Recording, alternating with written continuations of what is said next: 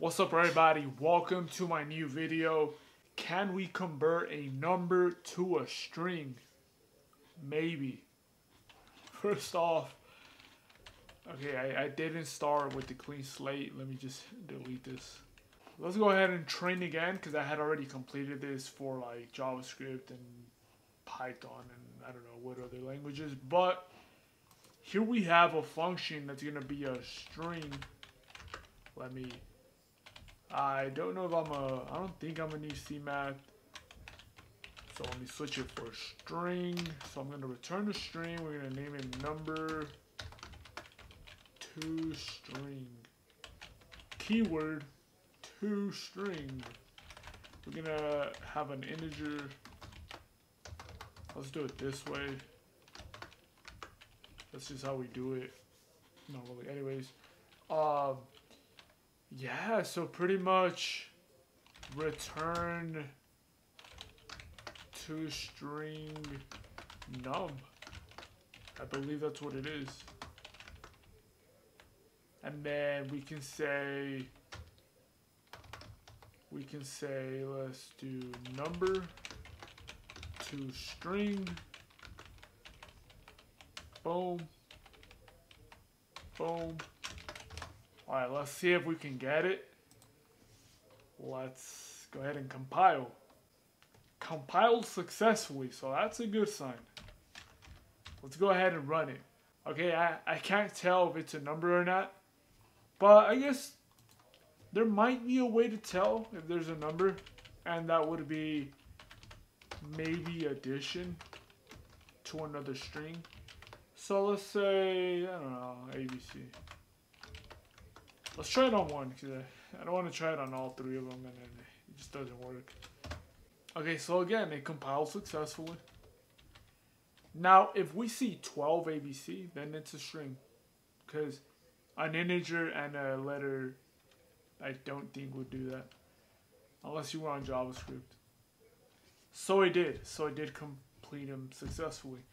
So, all we got to do here is copy this right here. That's all we did. It's just a one-liner. So copy this here, paste it in here. Boom, right there. Test it.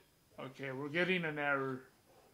And that's because include string. Already in file included use of undeclared identifier. Oh, wait. To string, what are you talking about? Maybe, who knows, maybe I need to include, I don't have everything. IO string, maybe? What else? Oh, you know what? I do have, using namespace. I don't know if that's gonna do something mysterious. Now I have to delete it here. Let's see if it works this way. There it is. It works. Okay, so we could add a using namespace. I didn't add it on the last challenge as well because I just didn't know if it was going to work or not. And now we're attempting it, see if it officially works. Okay. Submit it. And there it is. For our next challenge, very simple. Given an integer or a floating point, find its opposite. That I feel like I can do it without going in here. So that could just be just return number. But when you return it, return the opposite. So just add a negative sign. That should do the job normally. Let's see if it does it though. Okay, so with the test, it does run. Let's go ahead and attempt it. And it works. Submit it. These easy ones are just kind of to get comfortable with C++. I'm starting to. I'm not going to lie. Like, I feel not where I want to be, but I do feel more comfortable. There's this level of comfort, though. Like, with JavaScript that I had, it's just, I felt like, you know, I had it. But we'll get there.